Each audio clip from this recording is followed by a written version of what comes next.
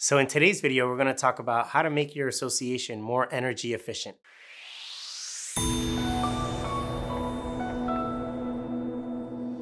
So the first one's going to be pretty obvious to most of you, but still to this day I walk into condo or clubhouses and I see that the fixtures are not LEDs or more efficient light bulbs. So that would be the first one that I would recommend for community associations. For the larger associations, we always understand that cost is an issue, so you don't have to look at it as, oh, I have to replace all the light bulbs. You could replace them in phases, so that way the initial cost for you isn't that much.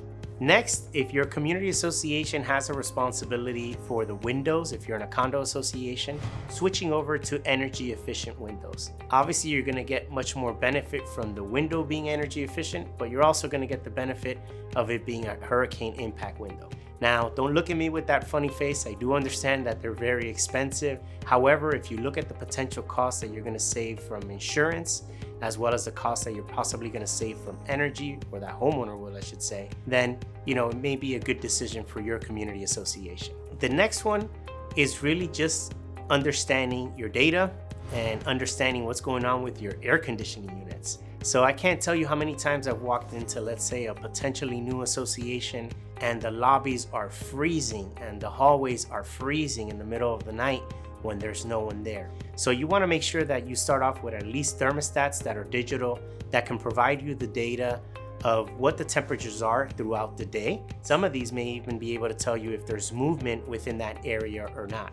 Making those small adjustments of 3 or 4 or 5 degrees during the evenings or even during the day, because you may have it too high, you can see a significant amount of reduction in your energy costs for your particular association.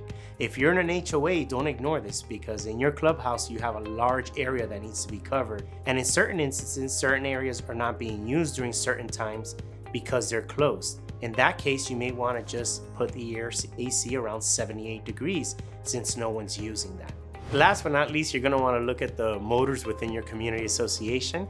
You could talk to an electrician or a professional, and they'll be able to advise you if there's a more efficient motor, like a variable speed motor, that could be installed to reduce the potential consumption of that particular equipment. So these are just a couple things that your community association can do to try to reduce the expenses when it comes to energy. However, it's very important that you're staying on top of these and you're taking a look at these 3 or 4 little items. While they may seem minuscule, they can save your particular community association a significant amount of money if they haven't been monitored over the past couple of months or even years. So if you have any questions on how to save energy within your community association, or you have any questions with regards of what steps you should take, please don't hesitate to reach out to us. It would be our pleasure to go to your property and do a quick assessment and see if there's anything that we could do, or if there's anyone that we could recommend to assist you in the process. If you've liked this video, make sure to give us 2 thumbs up.